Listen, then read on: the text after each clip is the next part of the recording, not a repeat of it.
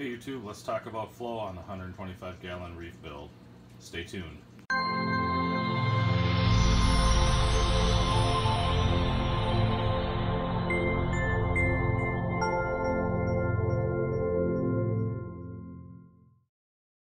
Alright YouTube, today we're going to go ahead and talk about the Gyre XF-250 that I'm going to be using for my wave maker in my 125 gallon Reef tank. I think I'll just kind of do a little quick unboxing and show you guys what it comes with and what you know, all that kind of good stuff, and then we'll show it to you installed. So there's two boxes here. As you can see, there's a top box, which is the controller unit, and then there is the second box, which is the pump unit, kind of the main unit. One thing that's really cool too is there's a good set of videos out there that Coral View TV, I think it is, puts out, and this is a card that shows those videos. If you're new to the Gyre, go ahead and check those out. I'm not going to do a full video showing how it works and everything like that, because there's plenty of good videos out there. One of the main difference on the 200 series though is this new controller. It's got quite a bit more features. It can control up to 2 gyres, and it's just an all-around better unit. So this is the controller unit.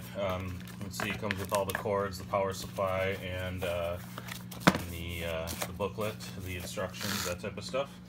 And then the pump unit, instructions, 2 extra turbines, I believe they're called.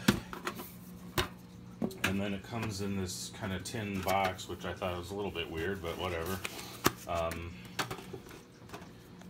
Here, it's a little hard to pull out because of the magnet. But here's the unit. And then you've also got the magnet, sorry, trying to do this one-handed, that comes with it and attaches like so. That's on the outside of the aquarium. Obviously the Gyre is on the inside of the aquarium. And yeah, so what I'm going to do is we'll go ahead and install this, and then I'll show it to you installed in the tank, and we'll go from there.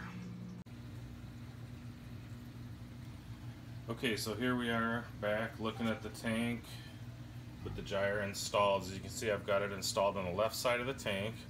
It's in the kind of the little corner where the wall and the corner overflow meet, and it's basically pointing towards the back wall so that the Gyre effect will go all the way around the tank and come back through the front and around that way. I wasn't able to install it at the top in a horizontal fashion this way. I had to go with vertical just because there's not enough room between the corner overflow and the front glass of the tank. But this will create a Gyre just the same as installing it on the top, and so there'll be a nice gyre motion in the tank going around and coming back, and that's what is best for the corals. I'll show you down below.